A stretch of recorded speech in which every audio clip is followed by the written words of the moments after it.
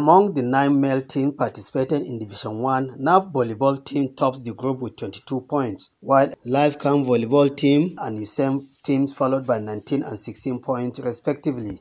Safety, Katsina and Kwara are at the bottom of the table with 7, 3 and 2 points. In Division 2 with 8 participants, Defense, Wiki and Bayelsa top the table with 20, 16 and 14 points.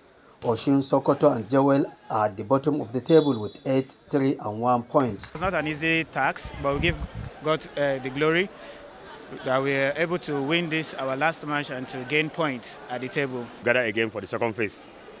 But actually what we did now is just to get the maximum points so that when we come back for the second phase, we're able to win the league.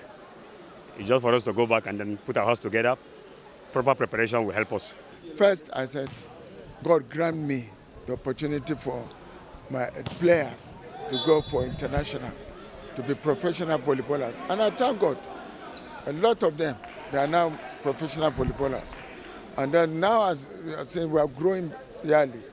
This year, you can see Bayelsa are here, Delta are here, a lot of other state-owned teams, they are here.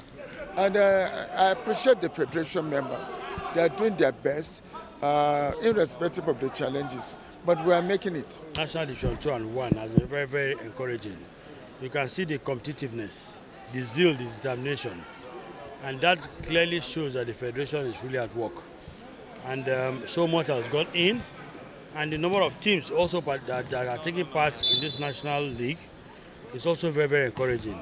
You can see new players have been identified with very good volleyball potentials. Young, vibrant, especially one team, Uluole from Oyo. Surprising because most of those players are new, and this is the essence. And it's quite encouraging, and I think other states should also follow suit so that they can produce teams that can participate at national level. In the female category, Delta came first, Wiki Queens second, while Ekiti came third. I feel so great. At least to end this competition with a winning, I feel so great. And I return all the glory to the Lord. Yes, initially, when the game started, they were shivering, but at a point, we now gathered the morale to play them. I thank God for the victory.